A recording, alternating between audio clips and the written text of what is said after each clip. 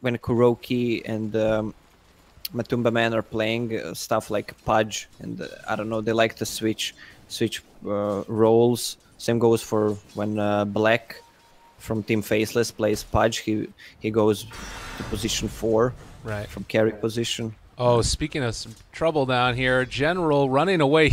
That's not your tower, man. You need to get the hell out of here. He's going to end up dropping down. First blood drawn by GH, and well, Boots first is pretty good on the Slardar, turns out.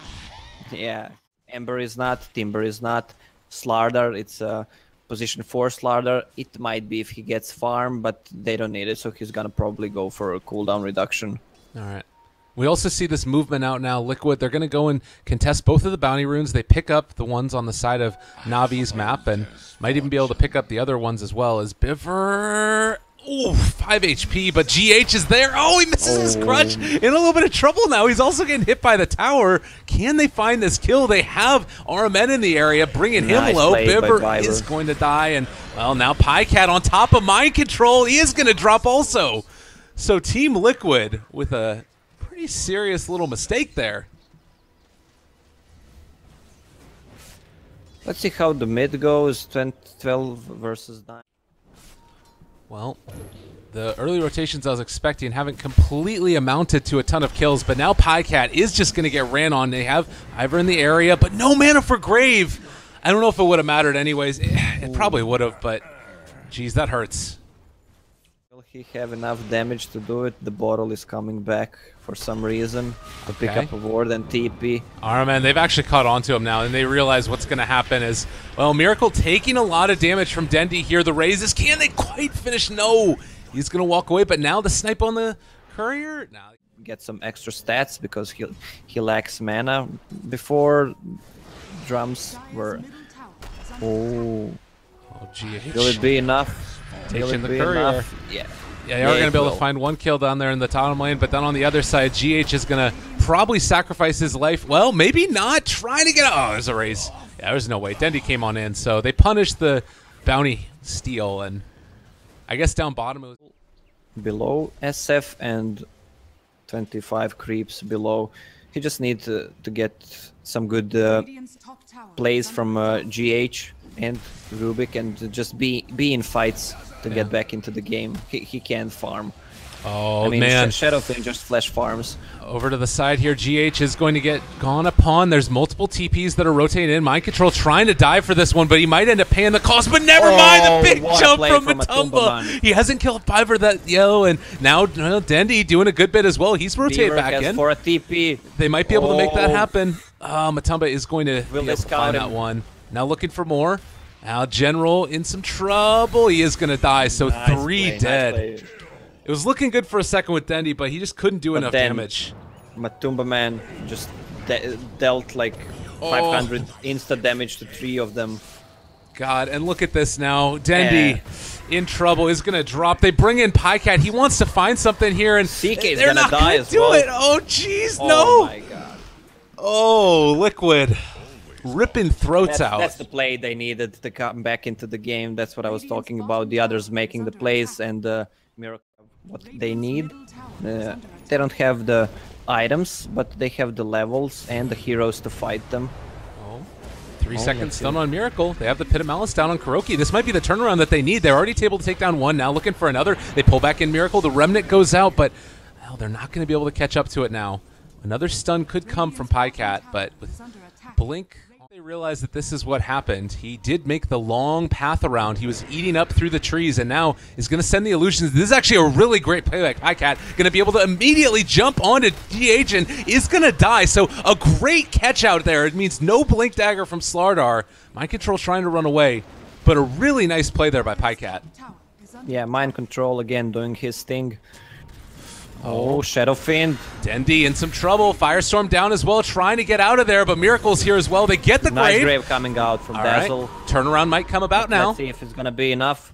Yep, heal, dodges one of the chains. Mind Control goes through him. They do find that kill, but that also took down Weaver. Okay. Weaver was there like 3 minutes ago as well. It's his spot. He finally ends up dying to it. Kuroki is going to grave himself. Kuroki, nice play. The Flame Break should kill him in base, though, I think. No, it's not quite enough. So, well played by Croaky. Have mana for lasso. Top lane, Pajkatt stuns up. This fight has been going on for a while now. There's just running around the map, and they're going to end up finally losing Pajkatt. So, I don't know. It looks like that's pretty heavily favoring Team Liquid. Like, they lost Shadow Fiend and Navi is getting some kills, but in return, the Whale build into Boots of Travel, he just went for Power Treads and going for Lincoln Sphere so that they can't kill him, which is really smart. Oh, geez, and now Dendi is just going to drop again. They're going to be able to chase this further. They found General and trying to get the Dark Rift out. MATUMBAMAN doesn't have enough damage there. Not quite perfectly on the mark, but it was a nice idea from Navi. And they might end up losing Dendi. I see Shadow Fiend. Oh, God. Amp, Shadow Fiend is Crush. alone. They're diving everywhere. Yeah, he's just... Dendi, after a nice start, has just been completely hemmed in. Even a Weaver have anything to go with, so look at this Weaver with Lincoln Sphere just trying to split push, they're trying to go on top. And now they're going to pick them off as they back out. They're not all together, and they're going to be able to catch Arman. Roman going down and is going to drop, so now the fight becomes even that much more difficult. Well, the tier 3 tower is almost jumping back into it now. He's controlled and has popped his ulti, but all of his illusions are already very low. And they actually can't stay around any longer. They have been able to catch on to Miracle, though. That's a jump forward, a good crush from GH. Is it going to be enough? It looks like he's going to be able to survive through it.